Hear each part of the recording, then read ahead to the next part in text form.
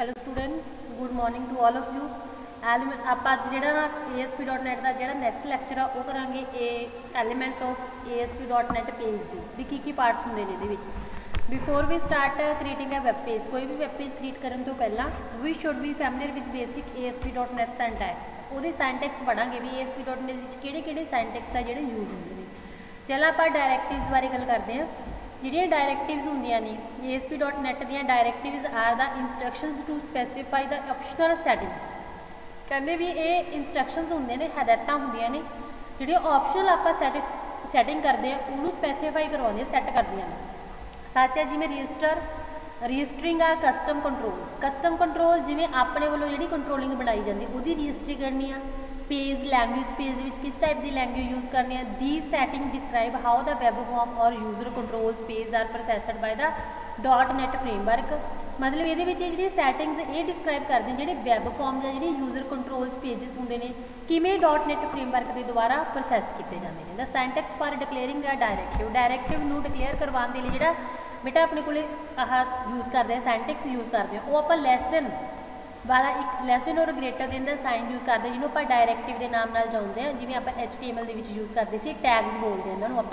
ठीक है जी, परसेंटेज आप मतलब शुरुआत की तो परसेंटेज की आप क्लोजिंग भी करांगे ये जाके।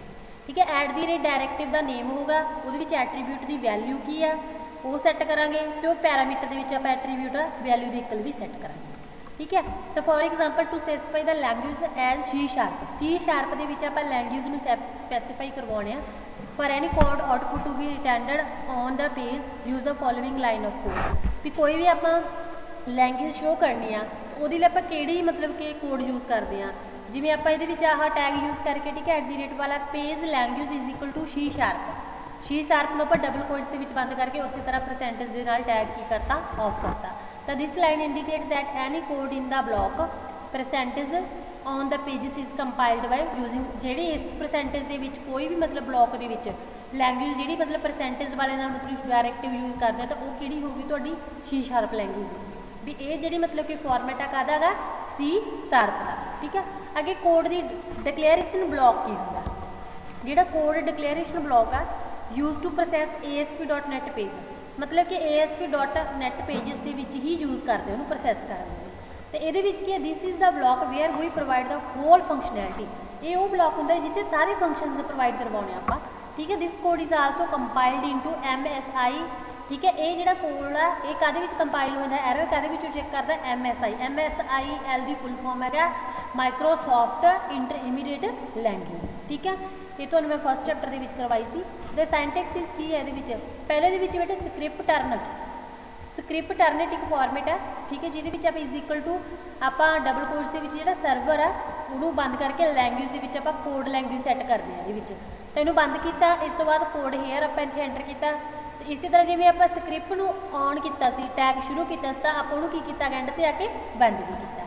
तो इन दिस सिंटैक्स जो रनट का मतलब की लता इन्होंने जोड़ा सर्वर है indicate that code is executed eight server side. Server का मतलब कहने का मतलब है भी जोड़े कोड आ वो कितने अपन आउटपुट शो होगी सर्वर साइड पर।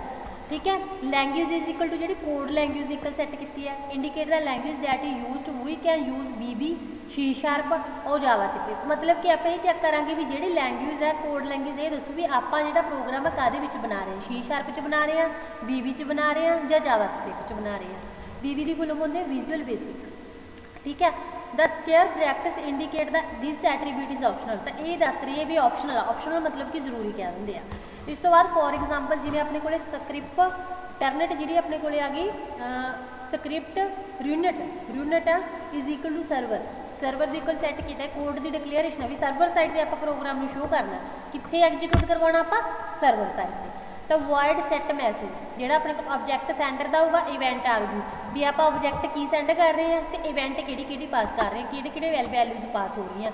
तो ये जो मैसेज होगा तो IBL का जो भी आप लैंग्वेज यूज़ की डॉट टैक्स आप शो करना तो यूआर नेम प्लस की होगा तो टैक्स मैसेज वो एक तो यूआर नेम शो होगा तो नाल वो की शो होगा तो ये तो अपने को बनया बनाया फॉर्मेट आ जो टैक्स मैसेज डॉट टैक्स की टाइप करोगे तो नाम टाइप करेंगे। इसी तरह स्क्रिप्ट शुरू की स्क्रिप्ट में आप बंद भी करते हैं। इस तो बाद आगे अपने को कोड रेंडर ब्लॉक की होगा जो कोड रेंडर ब्लॉक होंगे contain the instructions that ASP.NET use to produce the output. Instructions लैंदा ASP.NET दी जिहड़ियां मतलब आउटपुट नूं प्रोड्यूस करने लई यूज़ करदे हैं। तो code render block is denoted by ये रेंडर ब्लॉक बोलते हैं, ये आप डिनोट करते हैं परसेंटेज वाले नाल, ठीक है। The Sintex used in the block render must क्रॉसवर्डिंग to the language स्पैसीफाइड in the at the rate case, मतलब डायरेक्टिव ये सिमिलर ही होंगे एट द रेट तो कली मतलब ला लो परसेंटेज वाला ला लो जिन्होंने रेंडर बोलते हैं, तो ये दोनों एक दूजे के की होंगे ने सिमिलर होंगे। अदरवाइज एन एरर अपने को आएगा is generator when we display the page in the web browser ना, जेकर आप ये चीज़ा ना यूज़ करा तो अपन एरर है जो वैब ब्राउजर के शो हो जू। To render the output on the page मतलब जो आप रेंडर मतलब जी आउटपुट आप पेज के उपर शो करना we can use the response dot right, जो आप आउटपुट शो करनी है वैब पेज से तो वो मतलब अपना फंक्शन की होगा रिस्पॉन्स डॉट राइट का, क्या होगा response dot right method. For example कहते to display the tax working with ASP.NET आप टैक्स डिस्पले करवाना on the page use the following code for उस तरह ही percentage at the rate page language is equal to C# language के आप कर रहे हैं शो कर रहे हैं, ठीक है। ASP.NET नाल आप काम कर रहे हैं तो ये देखो बेटा रिस्पॉन्स डॉट राइट आप यही चीज़ है ना ये काम कर रहे हैं तो रिस्पॉन्स डॉट राइट का अपना फंक्शन हो गया, वर्किंग विद कि हो गया ASP.NET का आप मैसेज पास करता है, ठीक है जी। इस तो बाद की हो गया अपने को we can use HTML tag in the argument pass to the response dot right, ये आप HTML टैग में भी यूज़ कर सकते हैं भी रिस्पॉन्स राइट के मैथड के। फॉर एग्जाम्पल कहते to display the tax in the bold we use the following code, जो आप टैक्स बोल्ड के दिखाना तो मूहरे आप कर HTML का टैग पास किया जिन्होंने को बोल देंगे बोल्ड आप शुरू करके की किया बेटा बंद किया, समझ गई। इस तो बाद HTML कंट्रोल सेंटेक्स की होंगे कहते वी कैन डिक्लेयर आ कहते सैवरल स्टैंडर्ड HTML एलीमेंट्स होंगे ने अपने को कुछ अपने को कह देंगे हैं HTML सर्वर कंट्रोल्स होंगे ने we use the HTML element and the attribute unit is equal to server, जिवें आप एट्रीब्यूट का काम किया यूनिट है जो मतलब आप सर्वर साइड काम कर रहे हैं तो this case the HTML element to be treated as a server control, जो HTML के एलीमेंट होंगे उन्होंने सर्वर कंट्रोल के नाम नाल जानणगे। तो इट इज़ नाउ प्रोग्रामिंगली कहते प्रोग्रामैटिकली एक्सैसीबल by using a unique ID, हर एक की अपनी अपनी ID होगी। HTML server control must resided with in a form section that also has B attribute unit is equal to server, मतलब कि फॉर्म सारे सिस्टम वो कंट्रोल। नैक्सट बेटा अपने को विजुअल स्टूडियो IDE इन्वायरमेंट बारे पढ़ांगे आप before proceeding we discuss ASP.NET का अपन ब्रीफ जी इंट्रोडक्शन है visual studio integrated development environment वाले होनी जरूरी है। The visual studio IDE Microsoft जो visual studio is integrated development environment है for creating the document running and debugging the programme written a where of .NET programming, कहते मतलब जो integrated development environment होंगे ये आप क्रिएट करना डॉक्यूमेंटिंग लिखना रन करना वो एरर चैक करना वो where of .NET programming language use करते हैं। It provide a complete set of development tools for building web application बनाने के लिए यूज़ करते हैं, वैब सर्विस डेस्कटॉप एप्लीकेशन बनाने के लिए मोबाइल एप्लीकेशन बनाने के लिए आप विजुअल स्टूडियो की वरतों जी करते हैं। The component stay the same रिगार्डलैस of the language making it very easy to switch project and language, तो ये कंपोनेंटा की वरतों करके आप किसी भी प्रोजैक्ट को ईजिली की कर लें बना लेते हैं। तो visual studio ID consist of several section और टूल्स, ये कहते कुछ सैक्शन होंगे पार्ट्स होंगे कुछ टूल्स होंगे ने that the developer use the while programming, मतलब जड़ियाँ आप डिवेलपर है प्रोग्रामिंग के दौरान इन्होंने की करता है यूज़ करता, ठीक है। In the following section we have discuss some of the important tools of visual studio IDE to familiar with the visual studio IDE, मतलब ये कुछ की जी इंपॉर्टेंट टूल्स ने उन्होंने बारे डिस्कस करते हैं। कहते जनरली द 3 मेन सैक्शन होंगे ये एक तो टूल बॉक्स होंगे जो आपको लैफ्ट साइड शो होंगे, एक सल्यूशन एक्सप्लोरर होंगे जो आपको राइट साइड शो होंगे, जो आप विंडो खोलेंगे तो कोड डिजाइन व्यू आपको मिडल शो होगा। वो मैं तुम दस दी आ देखो बेटा अगे पिक बनी हुई है ना जी इधरली साइड आ वाला होगा जिवें स्टैंडर्ड डाटा वैलीडेशन पॉइंटर ये टूल बॉक्स आपका की है टूल जो बिटवीन वाला आ गया जिथे बटन लिखा होया ये की है तुहाडा विचकारला पार्ट जिन्होंने आप मिडल बोलते हैं, आ वाला की हो गया थोड़ा इंटरनेट एक्सप्लोरर, समझ आ गई जो राइट साइड पर यदा विंडो की डिस्क्रिप्शन दसी हुई है। इस तो बाद टूल बॉक्स का की काम कहते tool box work in conjunction with the design view, मतलब कि ये जी काम करूगी कि मिल के करूगी बेटा डिजाइन व्यू के नाल, तो it's a primary use is providing the control that we can drag on to the design, मतलब कंट्रोल्स प्रोवाइड कराता जिन्होंने आप माउस की सहायता के नाल आप कादी फॉर्म के लैके आवांगे सरफेस ऑफ द फॉर्म के उपर लैके आवांगे, कादे उपर लैके आवांगे फॉर्म देखो। तो however it is also allows us to add a control that we create the our self अपने द्वारा क्रिएट कीतियां भी कंट्रोल्स आप बना सकते हैं। कहते the content of the tool box depend on the current designer we are using as well as project type भी डिजाइनर से डिपेंड करता भी प्रोजेक्ट की किहड़ी टाइप यूज़ करांगे भी आप डिजाइन करना कोई वैब पेज बनाना वो बारे आप कुछ टैब्स जिहड़ियां डिस्कस करांगे।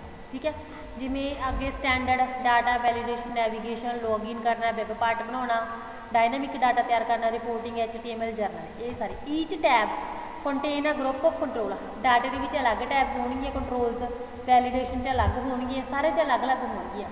तो to view a tab click the heading and the control will be shown as a following figure जिमें देखो बेटा वैलीडेशन एक तो पॉइंटर वाली टैब है एक की है कंपेरेबल वैलीडेटर है एक कस्टम वैलीडेटर है रेंज वैलीडेटर अगे दी टैब्स हो गई अगे काफ़ी की हो गई ग्रुप ऑफ कंट्रोल्स हो गई टैब्स भी वैलीडेशन दी टैब्स दिखती हुई ने। ठीक है, इस तो बाद आ गया अपने को सोल्यूशन एक्सप्लोरर दे विच की होगा this is the section that is use to view and modify the content of the project. ये सैक्शन बेटा व्यू करता अपन की आ कंटेंट जोड़े आप प्रोजेक्ट के की करते हैं मॉडिफाई करते मतलब चेंज करते हैं। The solution explorer is the most बेसिकल visual filing system है। It allow us to see the files that are in the application डायरैक्टरी ये सारिया फाइलें दिखदियां जिहड़ियां आपां एप्लीकेशन डायरैक्टरी दे बनाने आ जिवें मतलब एग्जाम्पल ले लो visual studio web application project generally have a web form project with the code behind file मतलब कि कोई भी फाइल होंदी उहदे पिछे कोड तो हुंदा ही आ वैब डॉट कॉन्फिग फाइल उहदा नाम होगा web dot configuration config short form they which configuration reference to system component are possibly other module with special code that is used by the application ji application के द्वारा use करनी जिवें बेटा देखो एक internet explorer दिखाया गया ये व्यू करता एक तो आह जो बटन है कोड बटन है इधर आ गया व्यू करता डिजाइनर बटन एक कोड बटन है जिसे कोडिंग करनी है एक अपन डिजाइनर व्यू शो करूँगा ये देखो आ अगे सारिया प्रॉपर्टीज जिन्ना भी आप सिस्टम के काम कर रहे हैं वो सारा कितने शो होंगे अपन इंटरनेट एक्सप्लोरर व्यू च शो होंगे। ठीक है, आ सारे देखो जिवें वैब डिबग कॉन्फिगरेशन सैटिंग करनी वैब रिलीज कॉन्फिगरेशन करनी है view designer button use to switch to the design view ये मतलब कि डिजाइन व्यू में शो करूँगा। व्यू कोड बटन जो डिजाइन व्यू मतलब कि वो ग्राफिकली पिक्चर पे कर दूगा जो कोड आप टाइप किया जो व्यू करूँगा कोड बटन ये अपन कोड शो कर दूगा भी फाइल के पीछे जो आप ग्राफिकली चीज़ शो कर रहे हैं कोई कोड बटन शो कर रहे हैं वह कोडिंग की लिखी हुई है। ठीक है, पहले आप डिजाइन व्यू बारे देखते हैं। This is where the image take place तो पहले दसता मैं डिजाइन व्यू की होंगे जिथे इमेजेस प्लेस लैंदियां ने। Forms are designed graphically and this is the area और the surface where the forms can be designed ये आप डिजाइन ये फॉर्म्स को की करते हैं डिजाइन करते हैं उन्होंने साइज वगैरह सैट करना मॉडिफाई करना। ठीक है, कोड व्यू की होगा बेटा अगे menu of the visual studio most welcome इनहैशमेंट होंगे इंक्रीज करना बढ़ाना appear when we start to right the code that support the our user interface. बेटा कोड व्यू के आप टाइपिंग करते हैं डिजाइन व्यू की करते हैं आप पिक्चर को मॉडिफाई करते हैं। ठीक है, तो अगे ये दिता होगा to start coding we need to switch to code behind view. तो देखो बेटा जो आप कोडिंग स्टार्ट करनी है तो अपन कोड के उत्ते ही जाना पऊगा ना फाइल के पीछे तो कहते to switch back and fourth we can use two button that are placed just above the solution explorer के उपरले टू बटन को वरतों करांगे। ठीक है, जिदा tool tips identify these button view code and view designer ये दो मतलब कि एक व्यू कोड एक व्यू डिजाइनर दो शो करूँगा। इंटरनेट एक्सप्लोरर के आप दसिया सी मैंने एक पासे व्यू कोड होंगे एक पासे की होंगे डिजाइनर।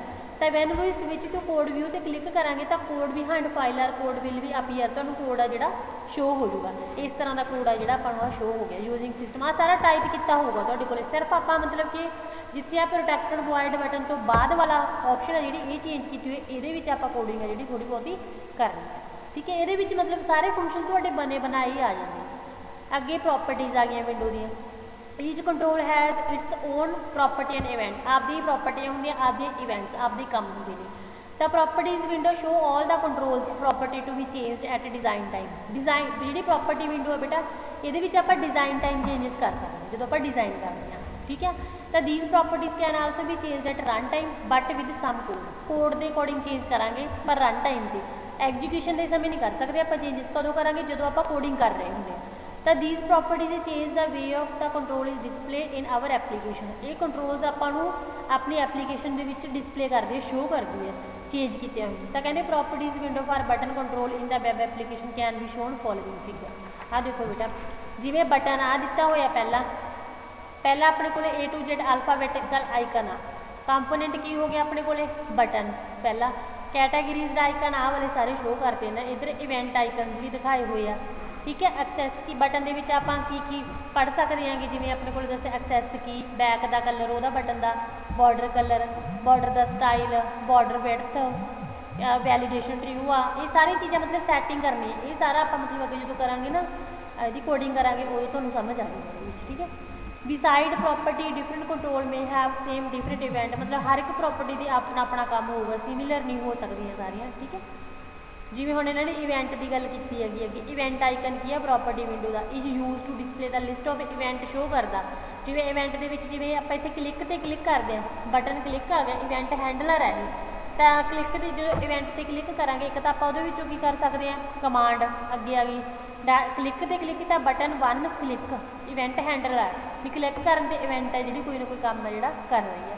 क्लिक के फाइल्स वैन का बटन इज क्लिकड, फाइल्स उदों शो होणगियां जदों आपां की करांगे बटन नूं क्लिक करांगे, ये की हो जूगी एक इवेंट हो जूगी, ठीक है।